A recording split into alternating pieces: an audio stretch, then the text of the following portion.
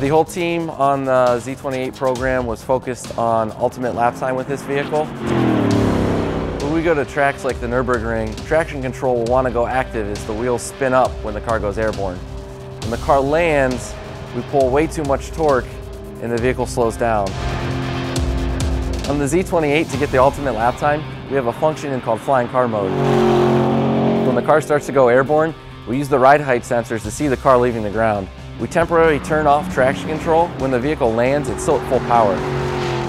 On the Nürburgring, where the car goes airborne multiple times, flying car mode will save us up to 5 seconds, which over a 7-minute lap on a racetrack is an eternity. Flying car mode is one of the examples of how this team is focused on all the details to make this the ultimate track-capable Camaro.